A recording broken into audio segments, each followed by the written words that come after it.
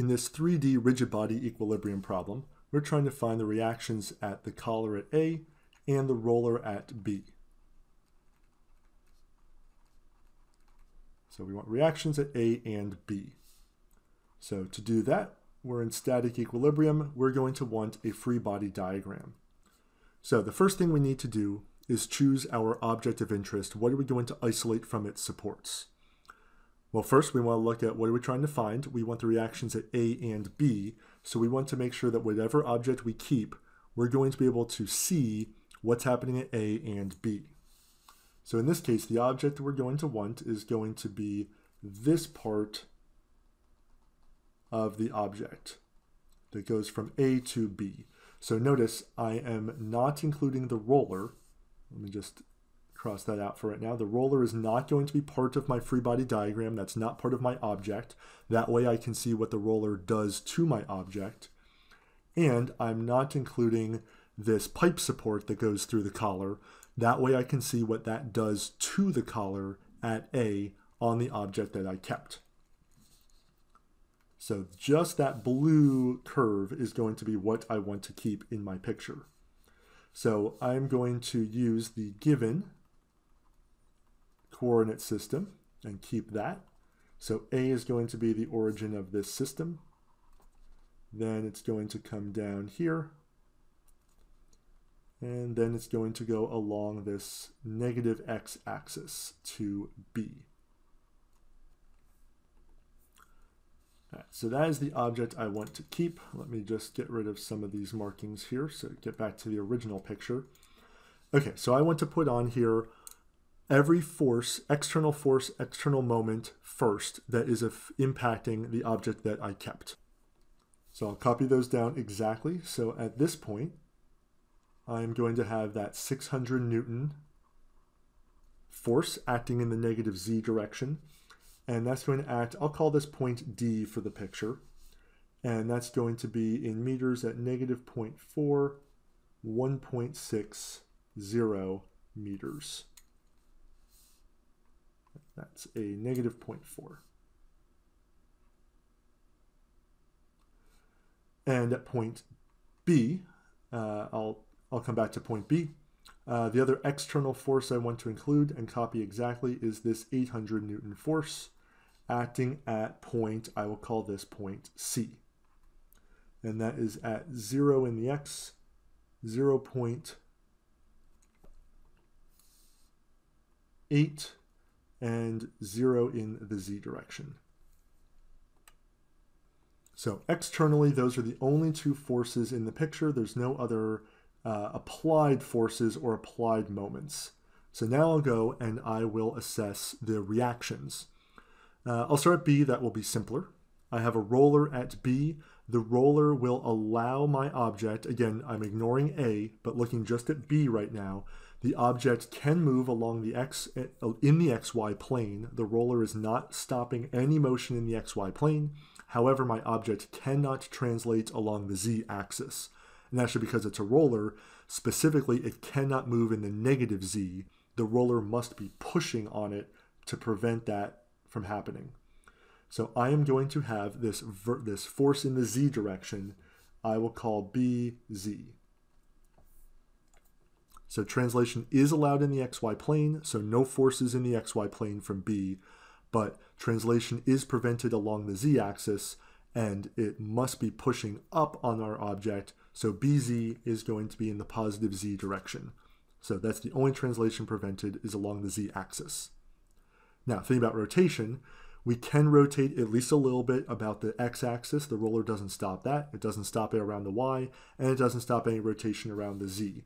So at point B, there are no couples from that roller because all rotations, at least small rotations, about any axis are not prevented around B. Right, so finally, I'll put down the coordinates of B are at negative 0.8, 1.60 meters. Now we can go to point A. So at point A, we have that collar connection. We are not including the pipe that runs through the collar. So we want to see what does that pipe do to the piece of collar that we kept. So let's think about translations first. In the x direction, which I'll now label, along the x direction, that collar, again, we're ignoring what's happening at B or anywhere else along our object. The collar can move along the x-axis. The collar allows that translation, so there will not be a force in the x-axis because motion is not prevented. However, if we try to pull the collar along the y direction, it's going to hit that pipe. We cannot translate it along y, therefore we are going to have a y component of our force that we'll call AY. Now, still thinking about translation, let's think about the z direction. We're going to have here, can we move the pipe in the z direction at A? No, again, it's going to bang into the pipe it's around. Translation is prevented, so there must be a z component of this force as well. Again, notice here, AY, AZ, I am just going to assume that they are acting along the positive directions of the axis, because really I can't move it in the positive or negative y because of the collar.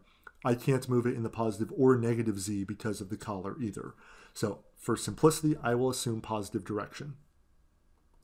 All right, so two components of translation are prevented, one is allowed. Now we can think about rotation. So can it rotate around the x-axis? Yes. At A it can, again ignoring B, but at A alone, nothing prevents it from rotating around the x. It's a circular shaft and it's a circular collar, so it can freely rotate around the x direction, so no moment is present. Can we rotate it around the y-axis? No, we can't, because that collar is going to again hit the pipe if we try to rotate it around the y-axis. So because rotation is prevented, there will be a couple, and I will do it as a circular arrow here, and I will call that MY. All right, so notice I'm assuming it's acting, that's supposed to be counterclockwise around the positive y-axis. It can't rotate clockwise or counterclockwise, but I will assume positive. And now moving on to the z-axis, can we freely rotate it at A around the z-axis? No, again, it's going to hit the collar. So we're going to have what we will assume is a positive couple, I'll call MZ. Now again, around the y-axis, counterclockwise or clockwise is prevented. I'll assume positive, counterclockwise. And around Z, clockwise, counterclockwise, both prevented. I will assume the positive direction, counterclockwise. Yeah, so if we look at our free body diagram, just as kind of a quick check here, we are going to have unknowns right now of BZ, AZ, AY, MZ, and MY. And if we count that up, that is 5. Typically, not always, but typically for problems in this course, we're going to see 6 unknowns in our free body diagram because we can get 6 equations out of each 3D rigid body free body diagram. And we have 5 here. We're going to see that this is correct, but if you come across having 5 unknowns, 7 unknowns, it is a good habit just to check, make sure you're modeling things correctly at this step. Did you miss something? Did you not consider a motion that was prevented? Because again, we could have 5, we could have 7. It's just a little bit more unusual. We're going to see in a minute why 5 is correct and how the math does work out. So now we can move on to our equilibrium equations. If we see our free body diagram, every force or couple is acting along a coordinate direction. So we actually don't need any unit vectors for this problem. Everything's going to be along the x, the y, or the z only. So that makes our lives a little bit simpler. So we can jump right into some equilibrium equations. So out of habit, let's start with the force equations, and I'll do these as scalars. So along each coordinate direction, x, y, and then z. So in the x direction, what do we have here? There is no ax, so that there's nothing in the x direction at A. There's the applied forces are acting in the z. There's no x at B either. In fact, nowhere in this problem do we have a force acting in the x direction. So our right-hand side is also 0. So we get that 0, we know it has to sum to 0 because we're in static equilibrium, and there's no forces acting in the x direction. So we get 0 equals 0, which that is true, that better be the case. If we got like 6 equals 0, there's a problem here. 0 equals 0 is true. So this equation is true. It just doesn't add any information to the problem. However, remembering back to the free body diagram, there's only 5 unknowns, and our first equation is actually not a linearly independent equation. It's just automatically true. So this first equation actually won't even count in our set of equations. So we have kind of, I'll say, 0 equations and 0 unknowns so far. If we go in the y direction, we're in equilibrium, it has to add up to 0. Now we have stuff going on. We are going to have a y. We are going to have, in the y direction, the applied forces, nope, there's no by either. So actually all we have is ay equals 0. So this is true, and we've discovered that the value of ay for equilibrium must be 0. So when we draw in the free body diagram our forces or our moments, we're really saying there's the potential for these moments or forces to be there in order to hold this in static equilibrium. So ay motion would be prevented, but we see that nothing's actually trying to pull in the y direction, so the ay force that could be there in this scenario is 0. Now if we had an applied force in the y direction, then ay would be non-zero, but under this loading scenario, ay turns out to be 0. So one unknown solved for. And the z direction. Here we'll have our az, we'll have negative 800, we'll have minus 600, and plus bz. So in equation 3, we have 2 unknowns and 1 equation we have not yet used for az and bz. So I'm not going to try to solve anything yet. I'm going to move on and write more equations. But so far we have 1 of our 5 unknowns solved for. I want to give myself plenty of room here for my moment equation. So notice this is going to become equations 4 through 6. Because I'm going to take the moment about a point, and it's going to be a vector equation that I will then split up into 3 scalar equations. So I'm going to take the moment about a point, and that's going to equal the 0 vector. Now I can take the moment about any point in the picture, A, B, C, D, or anything else that I want. However, it's typically going to be simplest if I take the moment about a point where the most unknown forces are acting. So in this case, at point A, where I have that collar, I have AY and AZ. Now it does turn out we know what AY is already. However, AZ we don't know. So I would recommend taking the moment around point A for the simplest calculation here. Also, A is nice because it's the origin, so calculating the position vectors is also going to be easiest. But again, I want to reiterate and emphasize, we can take the moment about any point and still get the right answer. A is just going to be mathematically the easiest. So we need to account for everything causing a moment around point A. That's going to be forces that have their line of action not pass through A, and any couples in the system.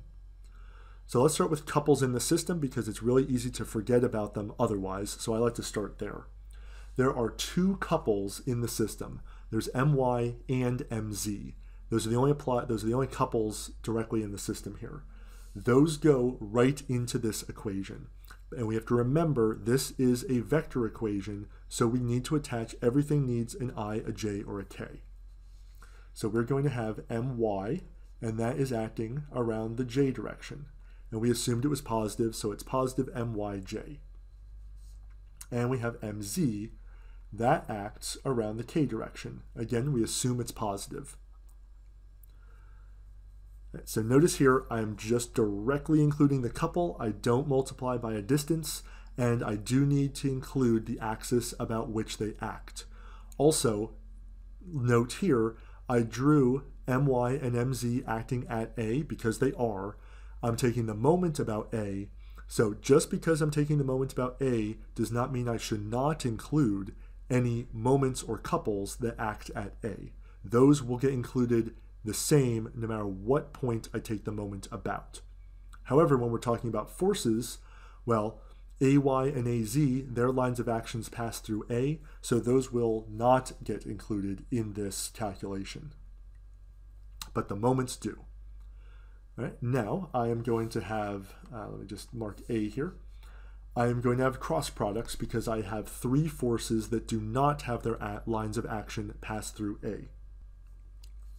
So I'll have that 800 Newton force. So that's going to be RAC cross negative 800K plus RAD cross negative 600K. We've got a little bit bigger so we can see it.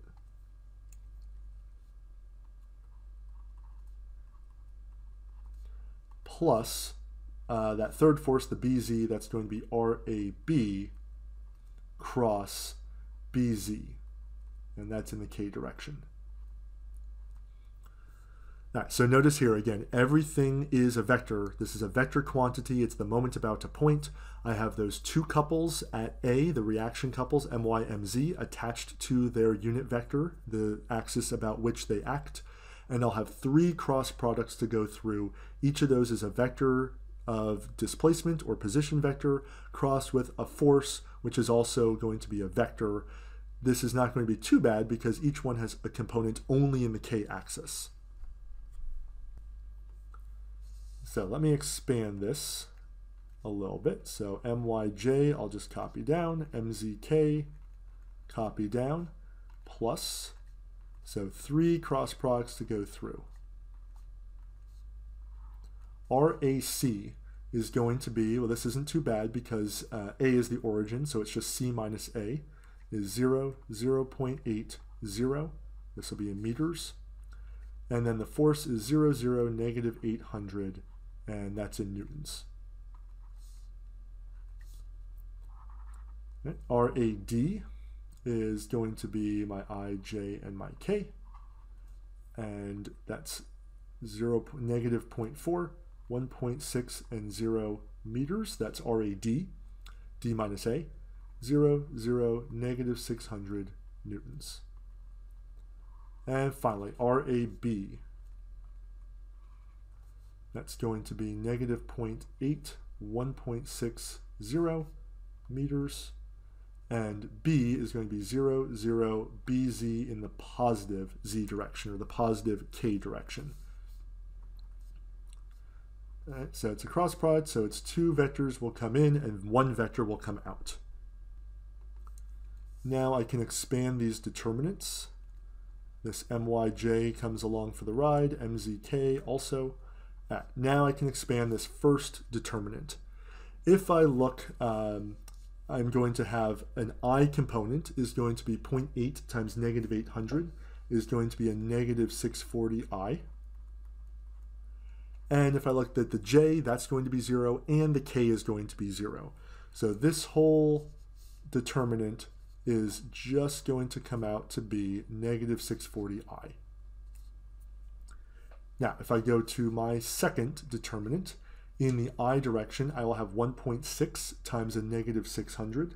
That was going to give me a negative 960I. And in the J direction, I'm going to have a negative 0.4 times a negative 600, but I subtract the J term, so I'm going to get a negative 240J from that. And the K is going to give me 0.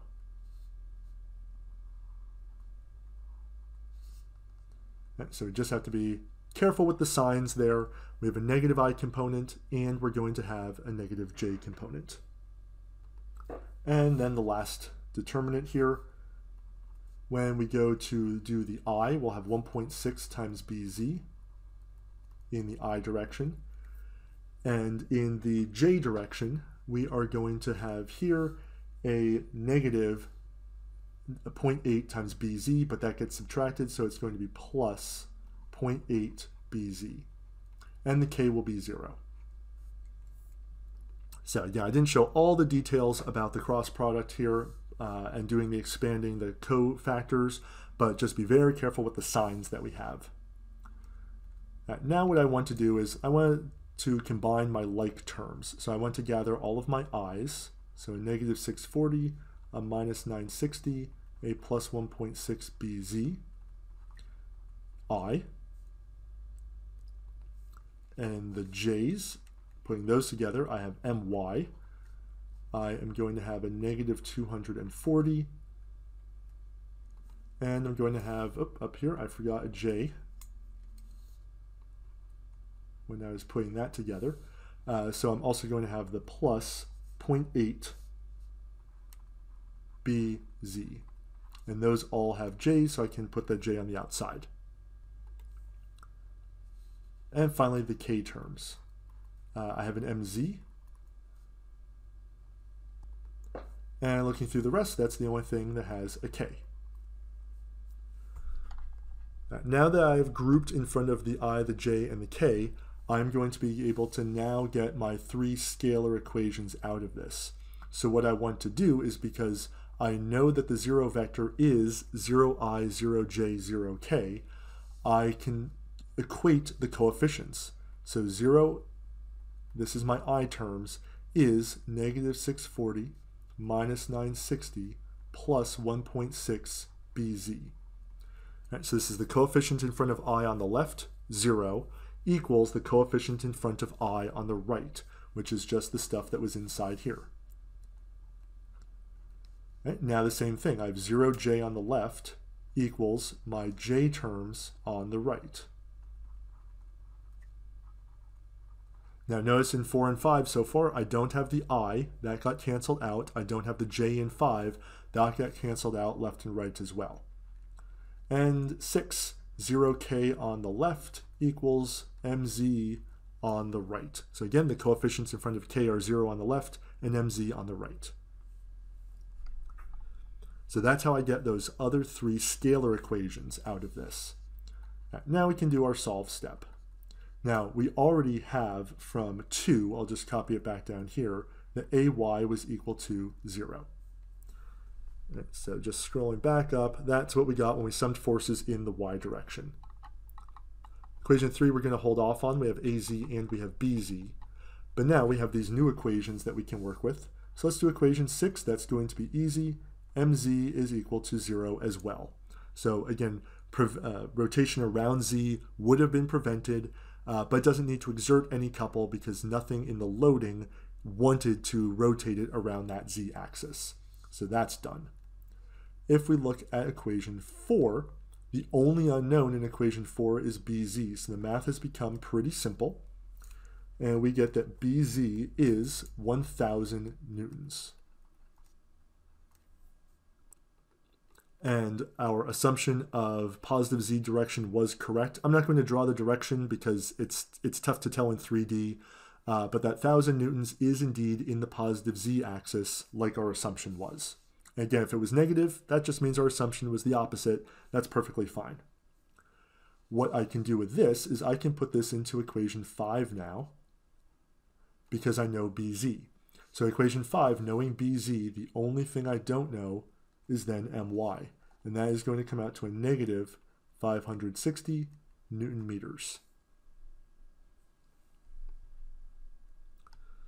Right, so 4 of my unknowns are solved for. The only one left, I have to go back up to equation 3 and apply my knowledge of bz. Back up here in equation 3, that was the sum of the forces in the z direction.